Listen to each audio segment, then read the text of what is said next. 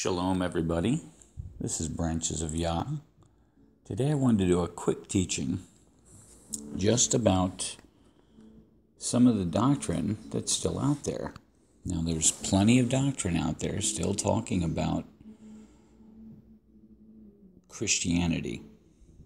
We won't get into everything, but one thing we want to address is nowhere in Scripture does it tell us to take a line of Scripture upon a line of Scripture to go into that and create a doctrine. It doesn't tell you to take a little from here and a little from there and to create a soup or a stew and create a whole new doctrine or a doctrinal belief or teaching. Matter of fact, where they're quoting from is YashaYahu or Isaiah 28. So we must read it in its context and understand what the words mean before we go saying that this is saying to take a little of Scripture from this part and from that part and create a doctrine. That's not what it's saying. Matter of fact, it has nothing to do with scriptural doctrine. When it comes to line upon line, it is not talking about doctrine. It is actually not talking about anything of the Word. It is quite literally talking about a measuring line. But let's go in and take a look.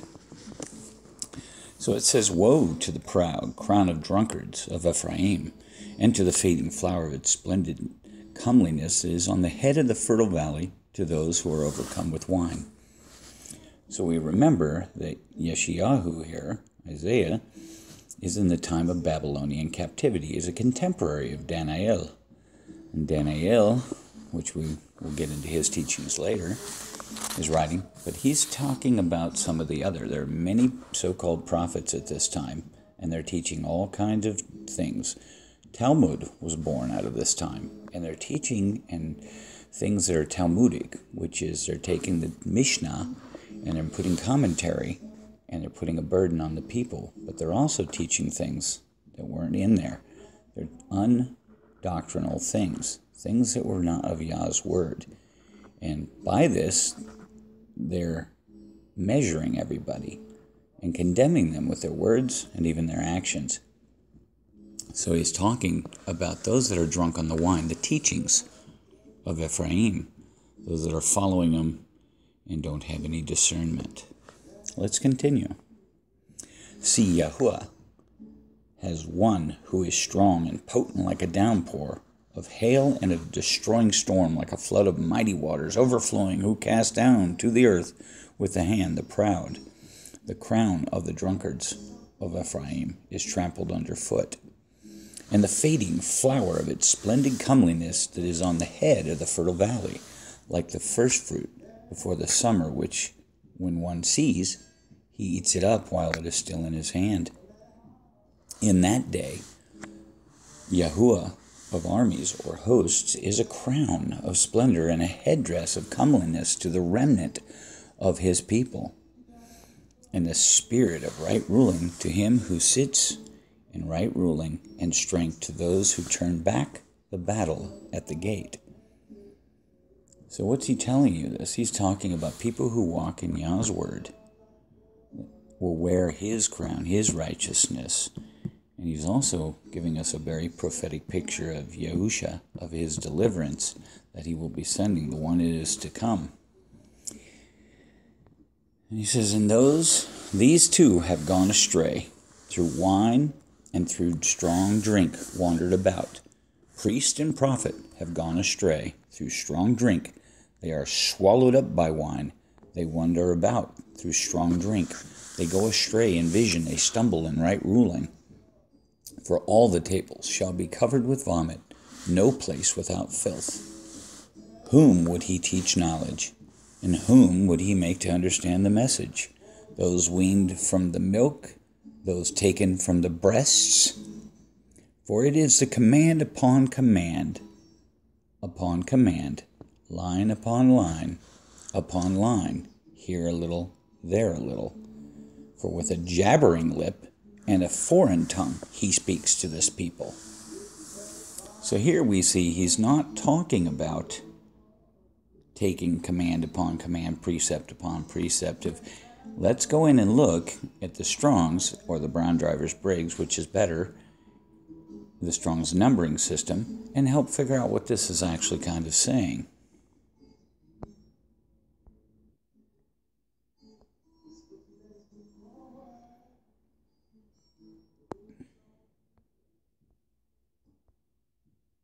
So precept is saw. Saw means command or ordinance, used in a mocking mimicry of YashaYahu's words, and that's not a true command of Yah. In other words, he's mocking what's going on here with these people who are drunk. Even the ones that he's called are drunk on the wine, the teachings of Ephraim. They've become enamored of these teachings, these Talmudic teachings. So let's go back and let's look upon line. According to modern teachings, this is talking about Scripture, but it's not. It is kov, or ka, actually, because there was no V.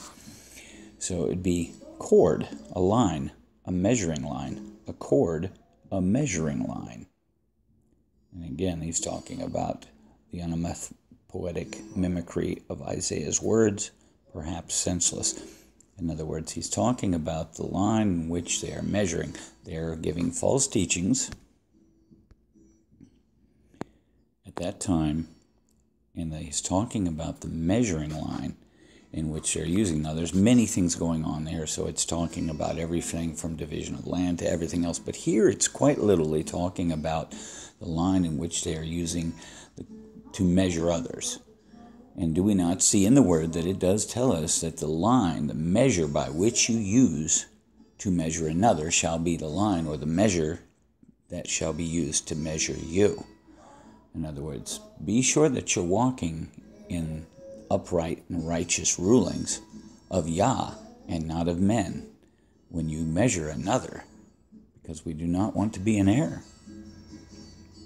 So we go further into the Word. He says here a little, there a little, for with a jabbering lip and a foreign tongue he speaks to his people, to whom he said, this is the rest, give rest to the weary, and this is the refreshing. But they would not hear. But the word of Yahuah was to them command upon command, command upon command, line upon line, measuring line upon line, here a little, there a little, that they go and shall stumble backwards and be broken and snared and taken captive. In other words, he's using the very measuring line that they used to measure another for not following their precepts, their teachings, to measure them against his teachings, his word. He says, therefore, hear the word of Yahuah, you men of scorn, who rule this people who are in Jerusalem, because you have said, we have made a covenant with death and Sheol, or grave.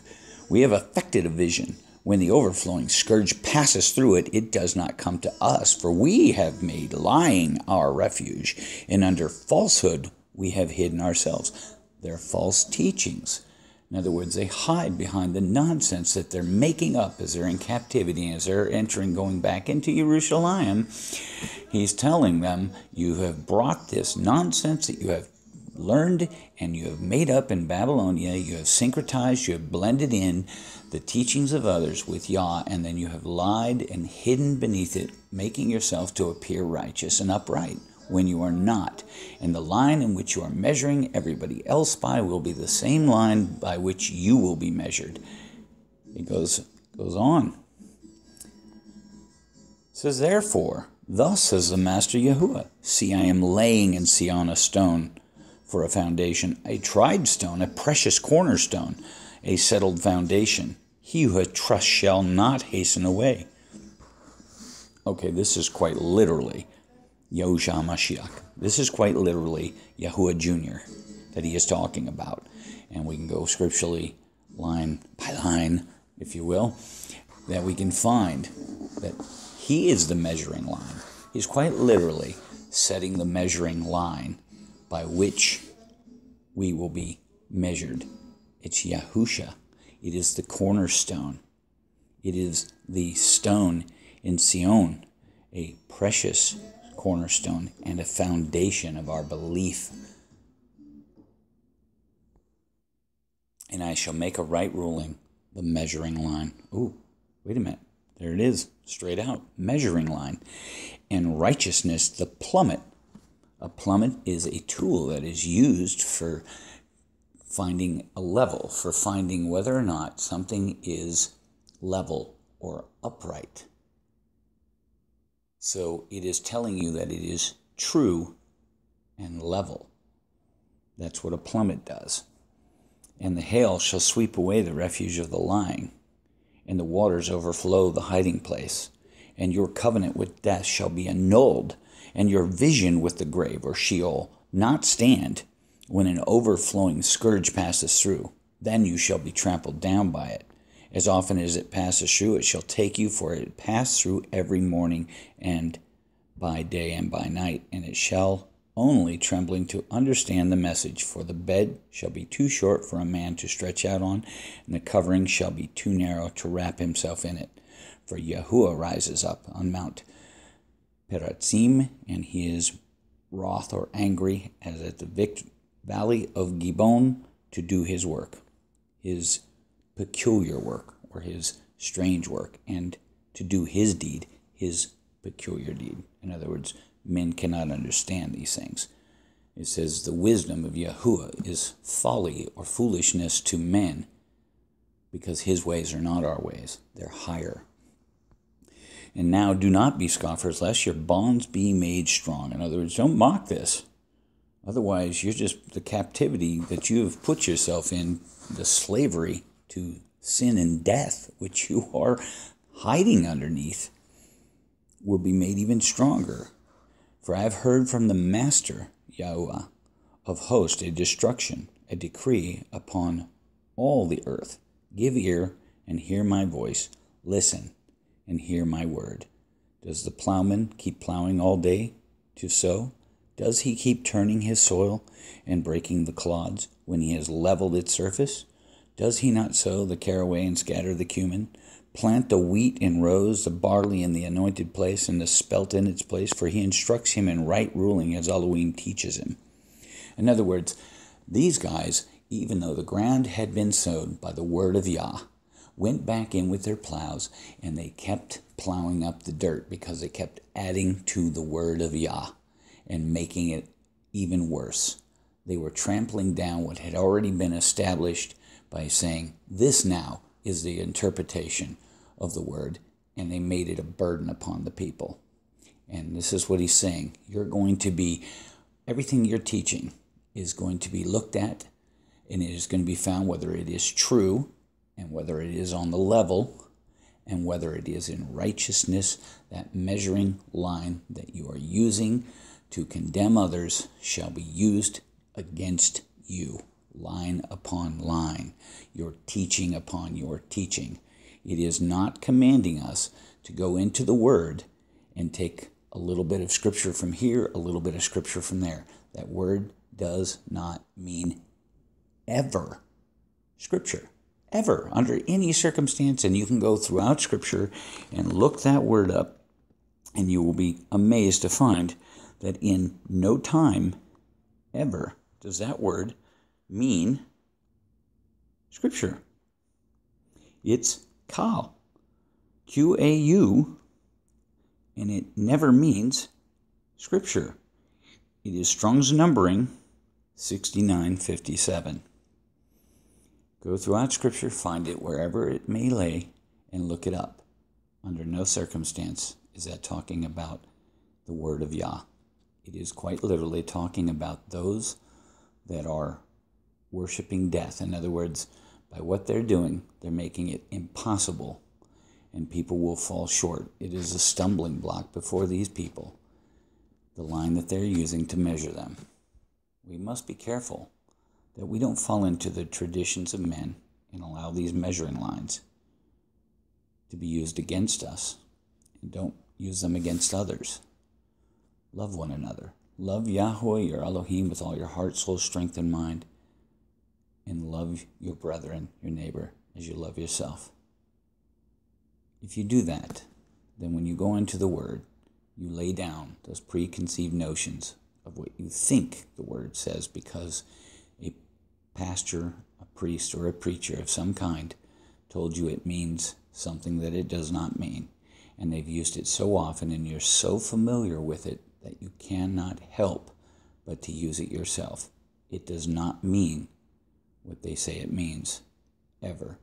We're not to take a little scripture from here and a little scripture from there and create a stew, to create a doctrine or to create a teaching that is not given by Yah himself.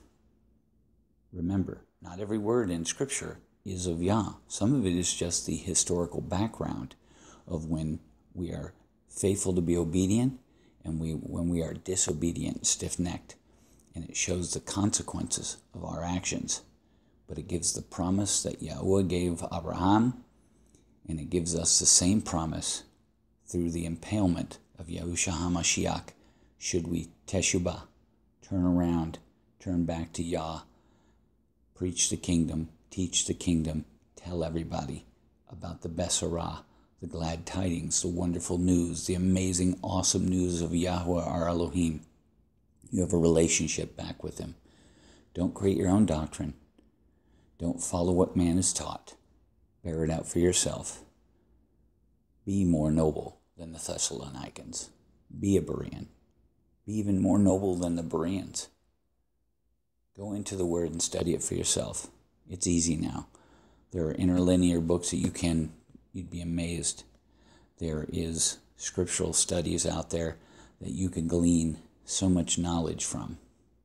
Don't use this as a measuring line to condemn anyone either, but just use it for knowledge, for understanding, and for teaching in love. Love one another. Continue on. HalleluYah. We love you. We hope this was edifying. We'll talk to you soon.